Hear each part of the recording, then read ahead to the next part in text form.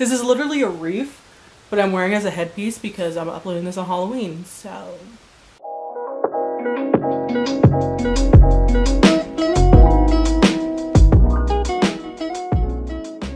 Hey y'all, it's me, Cecilia. Welcome back to my channel. So today I am going to be bringing back an old favorite from my channel.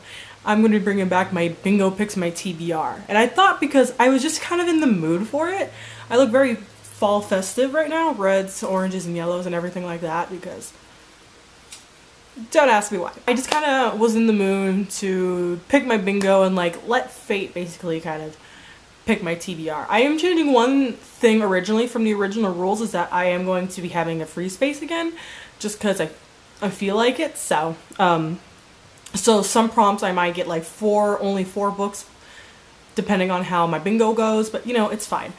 This month I'm taking place in one readathon, maybe two, but one definitely, and that's going to be Indigathon. This is a month-long readathon hosted by Brody from Et2 Brody and Michelle from Thor Wants Another Letter. Now these are amazing booktubers. Basically this readathon is about reading and reading indigenous authors, indigenous works with indigenous characters. I haven't read very many, and I know I sound bad, but I haven't read a lot of indigenous authors, indigenous works, so I thought that this readathon would be perfect for me. I have a bunch of books that I think I might work, but depending on how the challenges goes, we'll do that. So I'm going to specialize in kind of indigenous authors, but if the prompt doesn't work for me, the books that are available at my library, I will pick from my physical TBR. I can't move very much with this headpiece on. It's not even a headpiece, it's literally a wreath. What am I talking about? Alright, but I have my bingo card ready. Alright, and let's have the bingo go. 43. 9. 23. One eternity later. Alright, we got it. So I have a bingo. It literally took longer because my bingo caller was glitching and it kept resetting the numbers, so I kept getting redos. But I finally got one. I got the eyes all the way down. Let me screenshot this. So let's do that. My first strip of paper. Read an atmospheric or horror book. I have a perfect book for this. So for this challenge, I'm going to be reading Crochet by Owl Going Back. I need to fix this. It's hurting my head.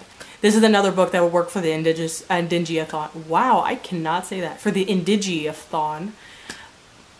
Yes. I don't know much about this, but I believe that there's been like some murders. A couple of people are thinking, hey, it's like this mystical bear, and they find some stuff, and maybe it is a mystical bear, maybe it's something else.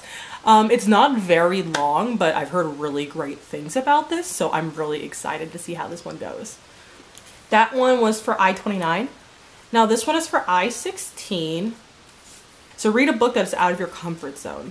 I don't know. I don't have a lot of books that I'm like very uncomfortable with, if that makes sense. For this, I'm going to be doing Dread Nation by Justina Ireland. This book is a YA historical fiction dystopian kind of thing.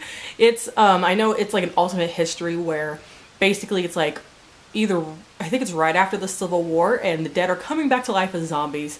So the African Americans and indigenous people are basically being trained to kill these zombies. And why this one's out of my comfort zone is because I know that there is bad indigenous rep in here. The author is not indigenous herself, and I've heard some iffy things about it, so I think this would be perfect for out of my comfort zone because I'm not comfortable with reading that bad rep, you know what I mean? Now this strip of paper is for I-23, and this is read a collection of sci-fi short stories. That's very specific.